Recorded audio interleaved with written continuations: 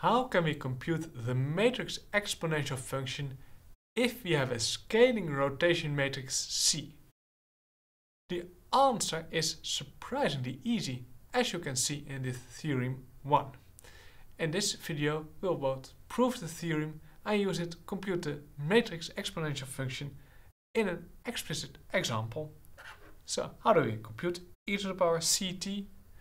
Well, our c looks as a, b minus b, and we can write our matrix C as a sum of two matrices, A times an identity matrix plus B times the J matrix, where J is this matrix over here.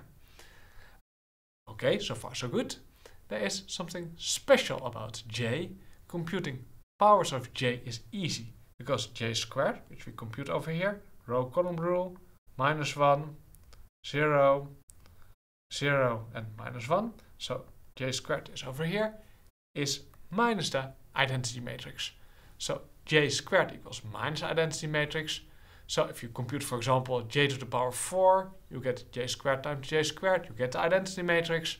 And J to the power 5 gives you identity times J, gives you J again. So computing powers of J is easy. We will use that later on. And then we have our theorem, e to the power ct. How do you compute it? Well, you need only a and b, the numbers a and b. E to the power at, and then we get identity matrix times cosine bt plus J matrix times sine bt.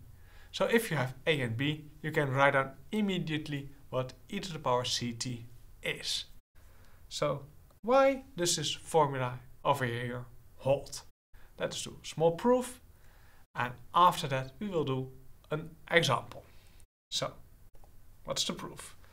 First of all, you say, okay, e to the power ct, you use this combination over here, plug it in, and then we have that e to the power a plus b equals e to the power a times e to the power b, if the matrices a and b commute, and that's the case over here.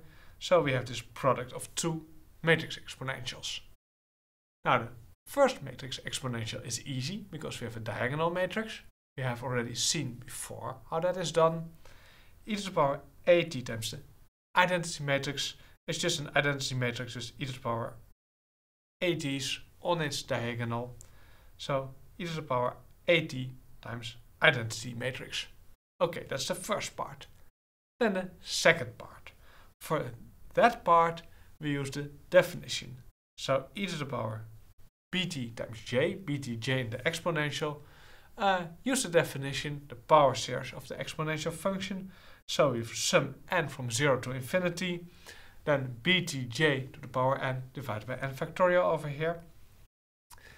And then we split this up in even terms and odd terms. So that's all we do here. Split the sum up in its even terms, n equals 0 to 4, and odd terms 1, 3, 5. Okay, then it is convenient to define a new index for both of them. So this exponential is given by, for the first sum, we say, well, our 2k equals n. So n is 2k, so that means our k runs from 0, 1, 2 in order to get n 0 to 4. So put n equals 2k here and here. And then our k runs from 0 to infinity. And similarly for the second sum, we set n equals 2k plus 1, because then we can again run k from 0 up to infinity. Because if we set n equals 2k plus 1, then for k equals 0 we get 1, for k equals 1 we get 3, for k equals 2 we get 5, and so on. So we have k equals 0 to infinity, here 2k plus 1 factorial, and then 2k plus 1 over there as well. And then we have the following trick. We have a j to the power 2k, but j to the power 2k can be written easier. That is j squared to the power k. But j squared is just minus identity.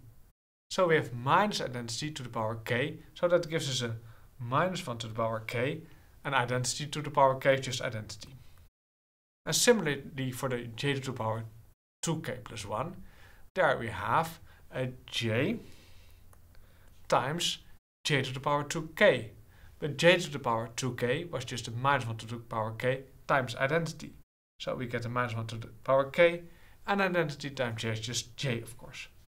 And now we're done, because here we recognize the Taylor series of the cosine of bt, and here we recognize the Taylor series of the sine of bt. So e to the power bt times j is just cosine bt times I plus sine bt times j. And then combining those two, so this one over here and this expression over here, we get e to the power ct equals e to the power ati times e to the power btj. And then of course you can have I times I, this I times I is just I, and I times j is j. So that gives us the formula from theorem 1.